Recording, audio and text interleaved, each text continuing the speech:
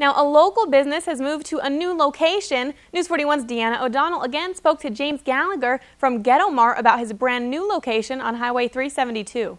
Thank you very much, Deanna. Now, a local businessman is giving back to the community again. Tom Saida offered up a new copier to the town of Pahrump free of charge. The town's current copier is in very bad shape, and board members discussed the issue during their last town board meeting at the Bob Roode Community Center. Students and teachers are bracing for what could be dramatic budget cuts, and some are turning towards a campaign that puts their stories in the hands of the Nevada legislatures. Well, we've always heard you are what you eat, but scientists now believe that what you eat can affect the way that you think. It's Girl Scout cookie season once again, and News 41's Deanna O'Donnell spoke to Sherry Harmon. In other news, the city of Las Vegas broke ground Monday on its much anticipated neon boneyard. It's a 10-month project that will eventually showcase the city's oldest neon signs.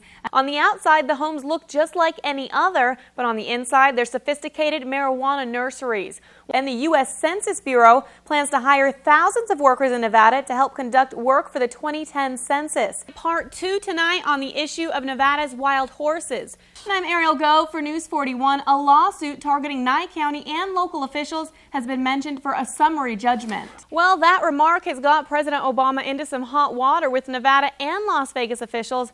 Many of them were so outraged they decided to write letters to the president expressing their dismay. Governor Jim Gibbons wrote that he is stunned that the president could be so thoughtless and heartless. Senator John Ensign spoke out, saying that the president failed to grasp the weight that his words carry and that it may end up costing our city millions of dollars.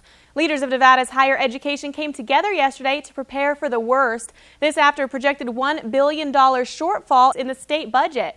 The UNLV chancellor said that even cutting $100 million could require every employee to take a 20% pay cut. Other options include laying off 1,300 employees or increasing student fees by up to 50%. As of right now, this remains just preparation, but they fear that their worst-case scenario will become a necessity in the not-too-distant future. Now, in other news, strong allegations against Utilities Inc. have turned into a lawsuit. As you saw right here on News 41 a few weeks ago, many residents of the Willow Creek community were up in arms about the quality of water pumped into the ponds. While the tests have been conducted and the authorities have been called, those mere allegations have now turned into a lawsuit.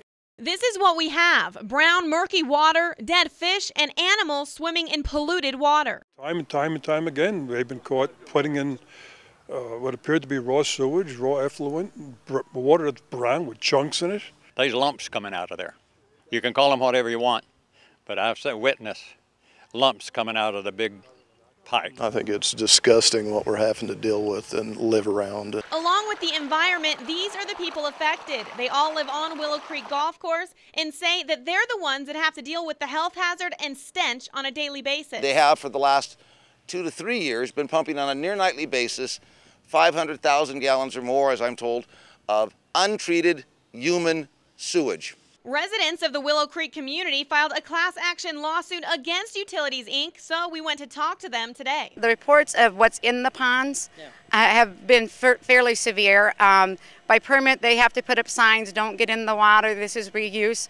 But what's going on at the plant is we're in compliance and there is no health threat whatsoever. And this is what people are so upset about. It's dirty, it smells, and even though there are signs posted, they still see children playing in it. And when I see the little kids out here swimming in the pond, and you can't always be monitoring it, you can put up signs and you can try to tell them. And as soon as the effluent or the treated water leaves the plant, it is no longer under our control and no longer our responsibility. So for now, Utilities Inc. is claiming their water is up to code and it will continue to flow into the ponds on Willow Creek Golf Course. As for the residents, they say they're still pushing forward with their class action lawsuit. For News 41, I'm Ariel.